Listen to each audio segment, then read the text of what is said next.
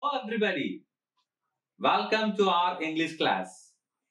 When we talk about spoken English, I always say one thing. Spoken English is all about what to say and how to say. When we say what to say, we need words, then let us say some expressions, and finally, we need different kinds of sentence patterns.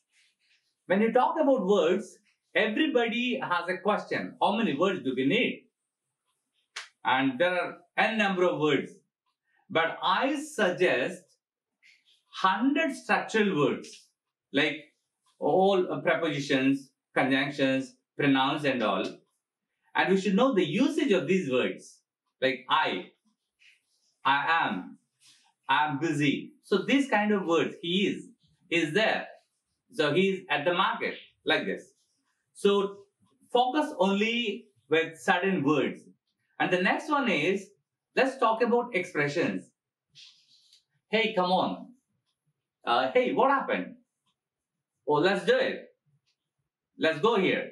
So these are the things what you're talking about expressions. When I say sentences, you need different kinds of sentence patterns. Like, do you want to learn English? Or do you want to learn Oriya? No, I don't want to learn Oriya. Then what do you want to learn? I want to learn English. So don't you want to learn Oriya? Oh no. So these are the 5 limited sentence patterns where we have to learn. And now we'll move to the second area is how to say. Well, when we talk about how to say, it all depends upon the pronunciation. Everybody is comfortable with the first part, like what to say, because you know words, and then we need certain expressions, and then we need different kinds of sentence pattern. We're all comfortable. I know if I give a chance, you can write pages and pages and even tons of material. But whereas when it comes to the spoken language, when there's a situation, then we'll be fumbled. So now, the other important area is how to say is more important. So well, for this, we first focus on the pause. When you speak, you should give some gap. Let's take one example. Like, let's take this sentence. I went to the market to meet my friend. When you say like this, maybe your audience may not understand. So the better thing is like, I went to the market to meet my friend. So what did I do? I went. Where? To market. Why? To meet. Whom? My friend. So the best thing is that how best you can give the pause so that you can be understood by your audience. Like you can say, I went to the market to meet my friend. That's the beauty of the language.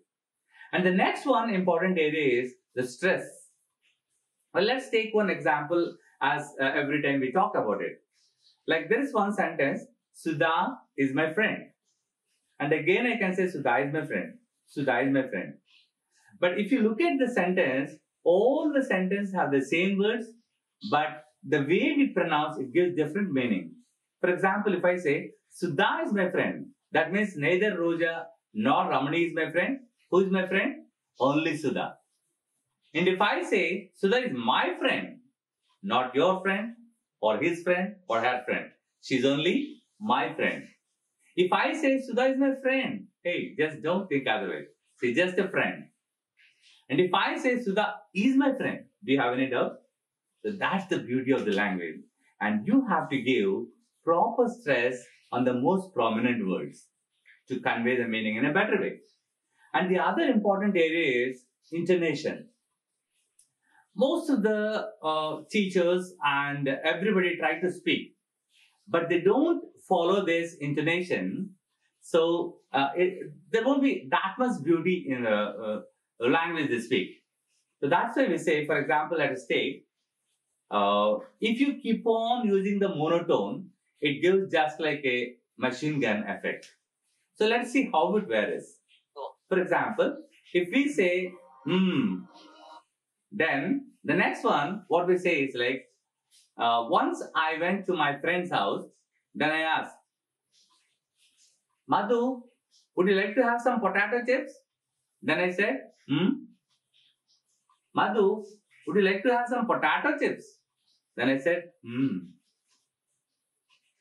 come on, Madhu, have it. How are the potato chips? Then I said, So the basic idea is, the first one has a rising tone. Madhu, would you like to have some potato chips? Then I said, What did you say? I didn't understand. When there is a more clarity, would you like to have some potato chips? Then I said, Yes, that's a falling tone. And the next one, what we can say is, like, how are the potato chips? Then I said, So, rise, fall, and fall, rise, or rise, fall. When you use this tone, it gives beauty to your speech. So that's why intonation is very important. And let's take one more example.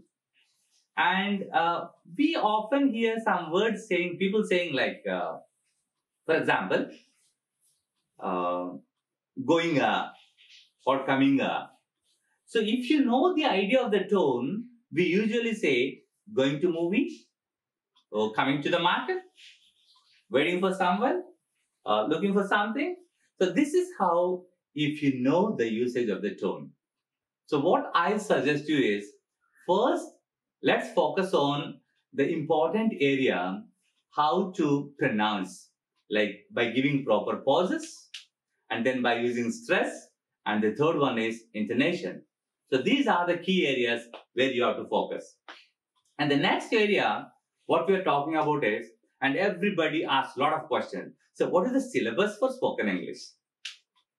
So this is a big $1 million question.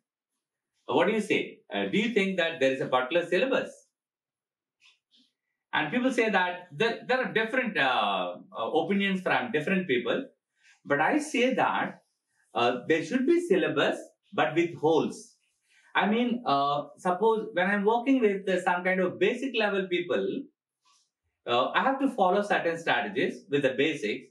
And if we are working with the teachers and all like our like intermediate level, and we should follow certain areas, and that's why every time it should be modified according to your students. So that is something like tailor-made. It's not ready-made.